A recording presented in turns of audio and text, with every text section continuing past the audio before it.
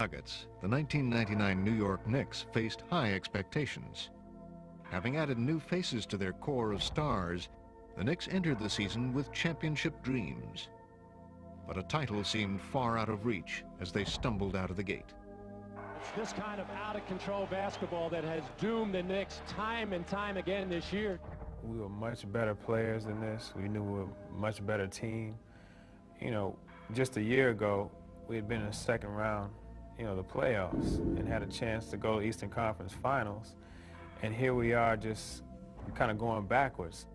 And their slide would continue as they lost one close game after another.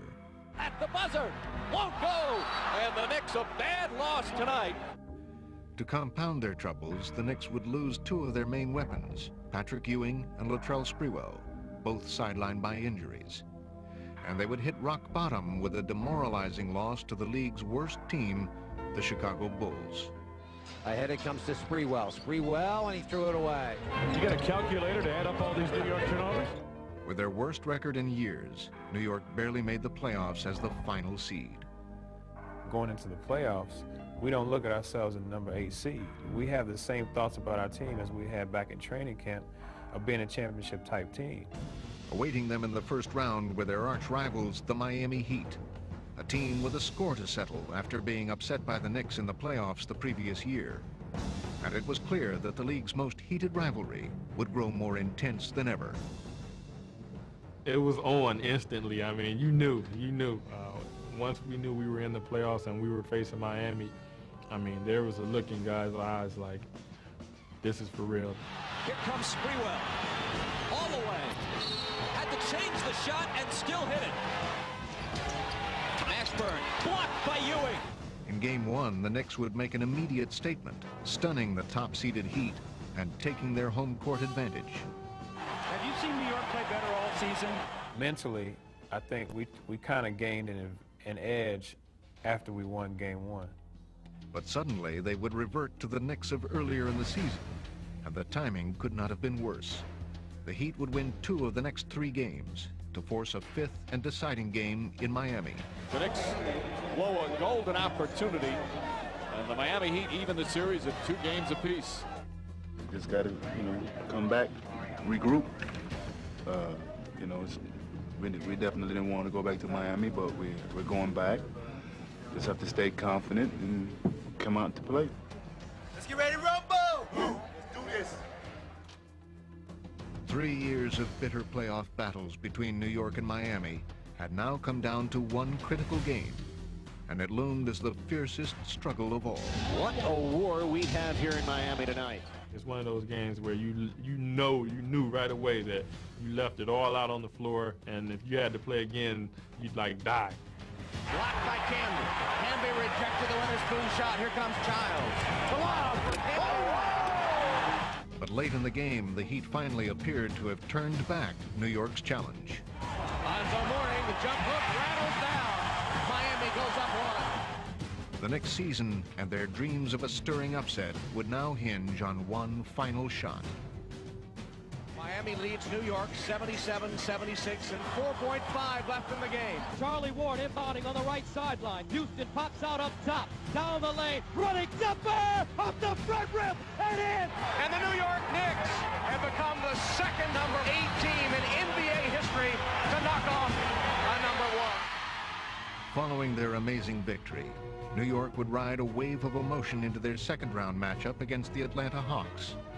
Once again, the Knicks were the underdogs, but again, they would seize home court advantage with a Game 1 victory, and they never looked back. This time, New York would need no last-second heroics as they steamrolled the Hawks in a stunningly easy 4-game sweep. And the Knicks just pouring it on.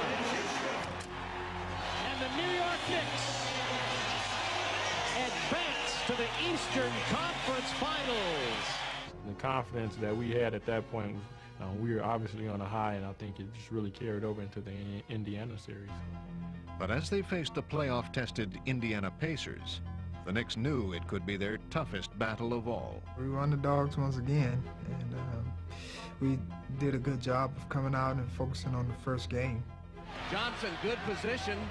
Blocking Dale Davis off the boards. Here's Allen Houston. Back to Johnson. He laid it in. Pretty pass. That's the attitude that we pretty much took as a team, is to, hey, let's hit first, let's hit hard, and let's hit often. As they had done in the first two series, the Knicks would take command from the start of Game 1. They grabbed a late lead, but the Pacers would have one last shot to tie it. Looking for Jackson. Jackson has it. Forces up a three over Childs. Short. The underdog New York Knicks pull off the shocker in Game 1. In Game 2, the Pacers were determined to reestablish their supremacy, and they would build a 17-point lead in the first half. But despite their onslaught, Indiana was unable to deal a knockout blow to the resilient Knicks, who would have a chance to send the game into overtime. 2 seconds to go the length of the floor. Oh, Ewing has it for the open shot. Not tonight, Patrick. But New York had not only lost the game, they had also lost their superstar. There's only so much you can go, or so much you can endure. I felt something pull, and I was proud of, hurt, shocked, all the emotions.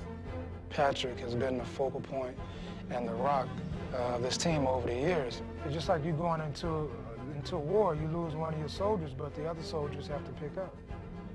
As the Pacers looked to capitalize on Ewing's absence, the Knicks tried to fight back. Hey, you know what? We can remind you about 50 things. You guys dig in and get a stop, a board, 5 out, get a score. As had been their trademark, New York refused to give up. But as Game 3 entered its critical stretch, they found themselves needing yet another miracle. With control of the series hanging in the balance, the Knicks trailed by 3 points in the final seconds, and they would turn to Larry Johnson. Inside of 10 seconds to go. Antonio is there. Johnson fires, fouled, hit it! He hit it! He hit it! He was fouled and he hit it! Larry Johnson throws up and he was fouled on the shot! He tied it in 91! It's unbelievable! And the Knicks have completed the Pacers. Johnson's miraculous play would propel to victory and catapult them to even greater heights.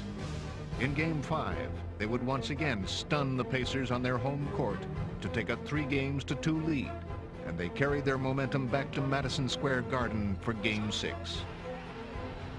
As they convincingly finished off the Pacers, New York had staged yet another memorable upset, and their improbable playoff saga would continue. And NBA history has just been made. The New York Knicks are the first 8th seed to ever make the NBA Finals. And though they would lose in the finals, the Knicks had won a lasting place in history. In the end, the Spurs were just